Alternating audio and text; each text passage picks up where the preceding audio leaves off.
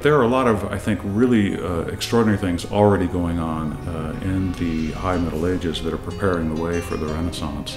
In terms of chivalric culture, the idea of the knight in shining armor, the man on a horse coming to save the imperiled heroine, the transformation of the castle sort of as this walled utopia that had defense as one of its main purposes, to that shift towards the palace, which again is a very cloistered, enclosed environment, this creation of a little tiny paradise, a little utopia within the walls, not really designed for defense. But the same thing very much happens as castles transform into living places for the nobility and become cushier environments. But the same thing that informed the castle from the very beginning, and that is that enclosed, controlled environment that is anything from a safe place almost to a fantasy world that is controlled by those who control the castle or the palace. So courtly love poetry appropriates this architecture and appropriates the fusion of these two cultures. But what you see there is that notion that the knight must undergo a number of struggles in order to reach the ultimate goal. And that is the nature of the quest. So the quest is what prepares the knight. You have this absolutely integrated Christian self, and it was there first, and Christianity had sort of done that organizing, mobilizing work, but it's produced a certain kind of self in the High Middle Ages. And I would say by the 12th century, we see interesting new variations. This self is starting to invest itself in other worldly, secular things, not the heavenly afterlife, but things like love, things like fame. Possibly for the first time see a complete investment in perishable goods, so to speak, because that's what love is about. Love is about loving someone who is not going to live forever.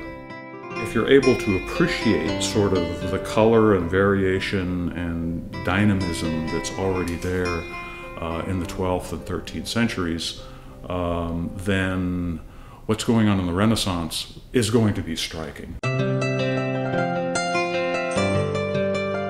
Italy is ahead of the rest of Europe in many respects.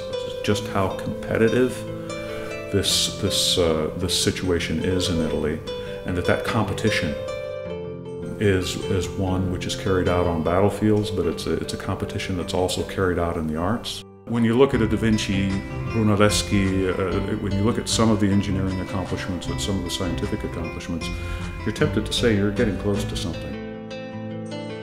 By virtue of sort of living among the relics of antiquity. Brunelleschi, when he's trying to come up with a solution for the Duomo in Florence, is studying the Pantheon. Among other things.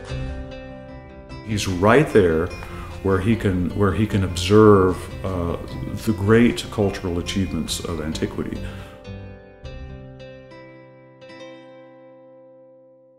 Leading up to a Galileo, you have someone like Da Vinci who is maybe the best example of the Renaissance man. You know, we talked about the Renaissance person.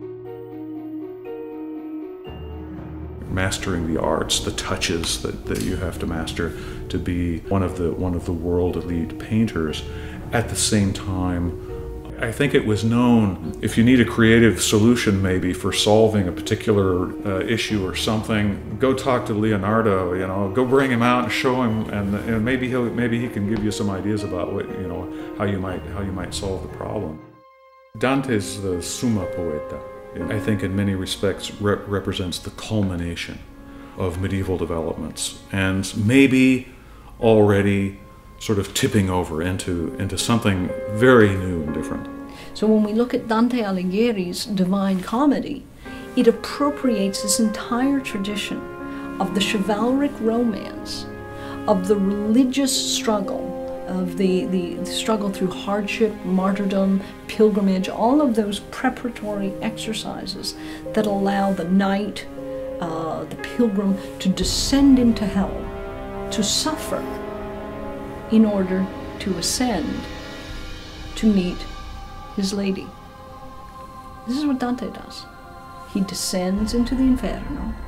He then turns around and has this arduous struggle up Mount Purgatory, where his sins are purged, where he's purified, and ultimately then encounters Beatrice, she who blesses, and then she takes him in hand and takes him to paradise.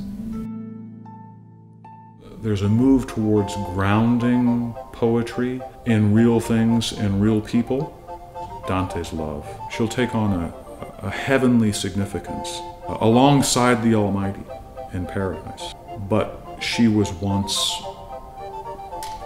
mortal, an individual, so to speak, an individual with individual characteristics, and that an individual can be sort of transfigured this way in poetry is an innovation.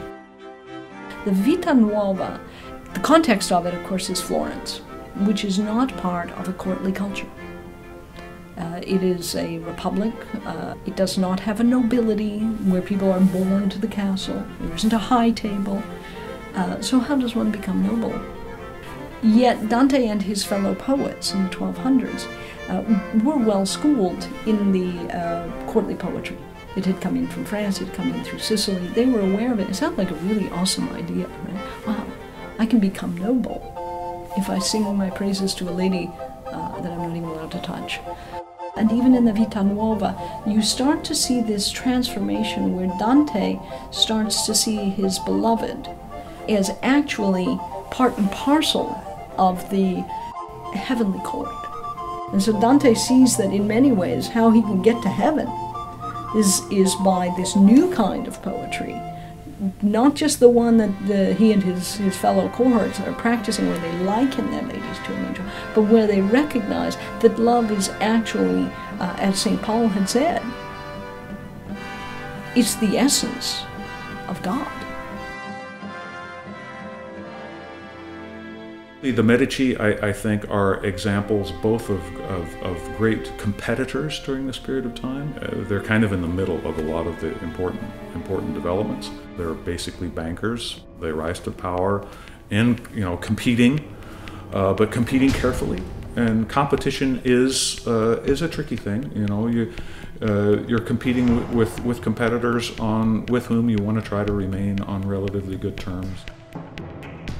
They understand the political importance of art in Renaissance Italy and of having the best artists and surrounding themselves with beautiful things, and this accompanies their ascendancy, this sort of understanding of the value of art that goes beyond the purely artistic and sort of goes on to the level of the political.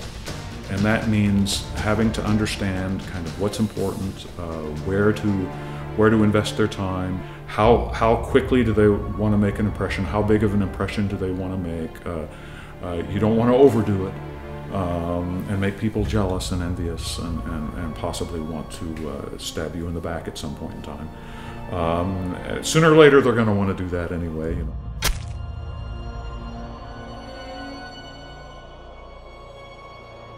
With Machiavelli, you have this sort of domain of chance opening up, and the idea that to be a good prince, the prince has to be a master of chance.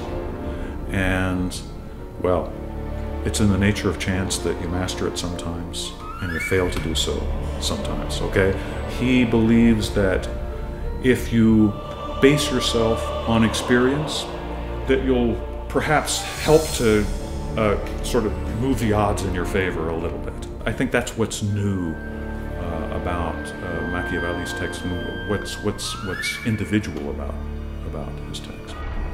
Machiavelli genders fortune as, it's Lady Fortune, and Lady Fortune is kind of this fickle female creature who's wrecking people's lives here and who's favoring people here, and who knows why, who can understand why. But the knowledgeable prince is the one who is in a position to sort of let's say, master her.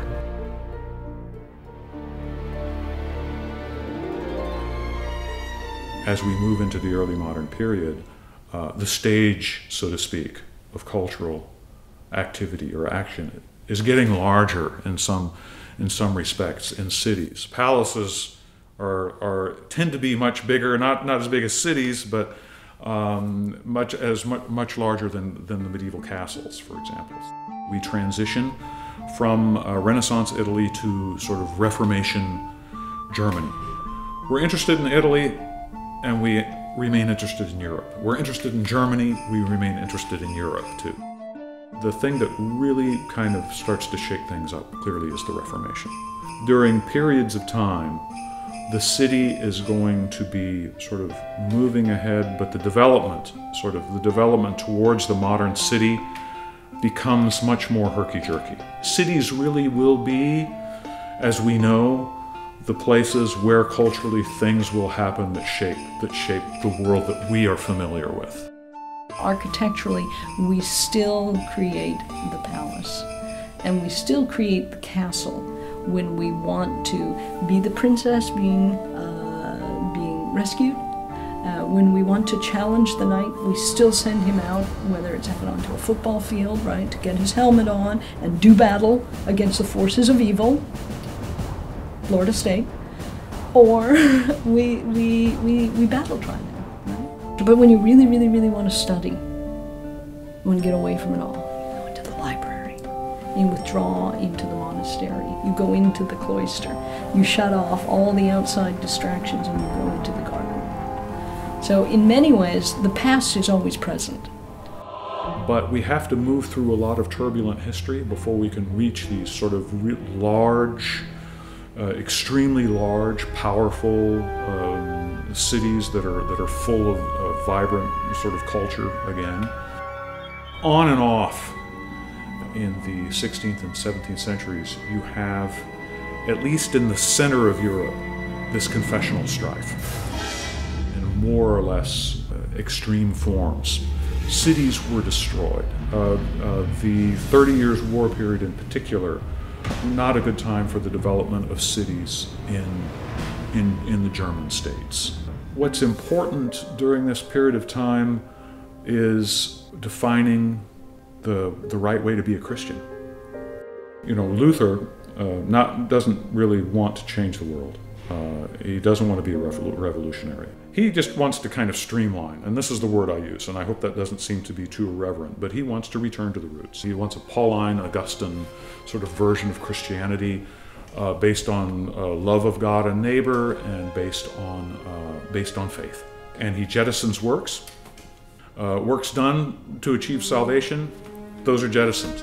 The works that one is now freely going to do and should do, because one is filled with the Spirit of God, obviously those are works that you're going to do and freely do and can't help but do if you're the right kind of Christian that Luther thinks that you should be. He promotes the idea of the individual in individualizing the relationship of the Christian to God, and in making the Bible the only instrument that's necessary for salvation. The believing Christian with the Bible, that's all you need. And he's saying basically that Rome has become Babylon, speaking of cities. Basically that nothing that Rome has come up with is of any value to us. Well, you can imagine the consequences. It's like the values of things have to be defined again. Rome has no value anymore. Not only does it not have any value, if it's Babylon, it has kind of negative value. Because the power of religious authority has been compromised as these confessions have gone at each other and attacked each other's legitimacy, who fills the void? Where's the leadership of the future, so to speak? And it's the princes. And the princes build the cathedrals of the early modern period, and that's these palaces where they hope to do the same thing that medieval people and the medieval church once hoped to accomplish with the cathedrals architecturally, and that is to overwhelm, to impress, to show the power. This is the way that the individual now is being, let's say, authorized by Luther, authorized in the sense of being given sort of the authority, that same authority that used to be so grandiose in the Middle Ages, emperor, pope, etc. Put it inside, and you have the individual Christian as king. It's hard to think of ourselves as medieval people, but Umberto Eco said that we're still in the Middle Ages. We just have different things.